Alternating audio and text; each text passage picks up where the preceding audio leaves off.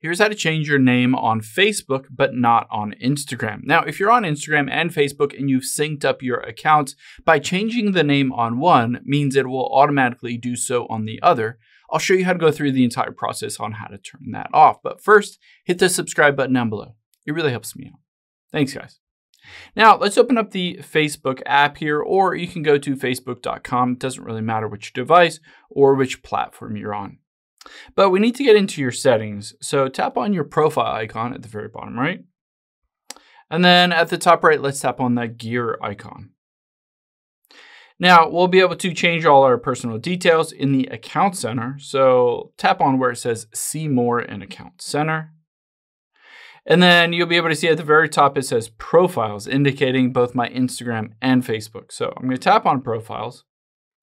But if I tap on my name at the very top here and then tap on name, you'll be able to see basically it says used for 2 profiles. If I change my name on here, it will automatically change my name on Instagram as well. But maybe you don't necessarily want that to happen. All you have to do is go back here, go back again.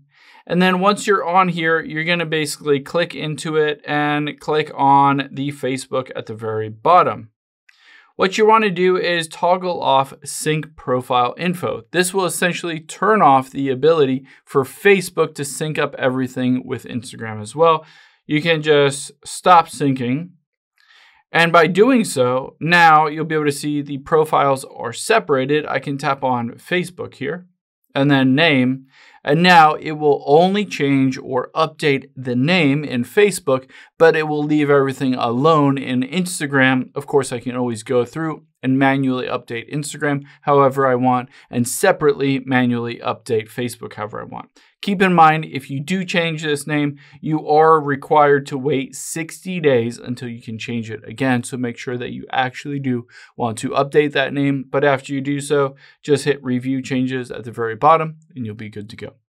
I hope this helps. If it did, hit the like button down below and leave a comment if you have any questions. Thanks, guys.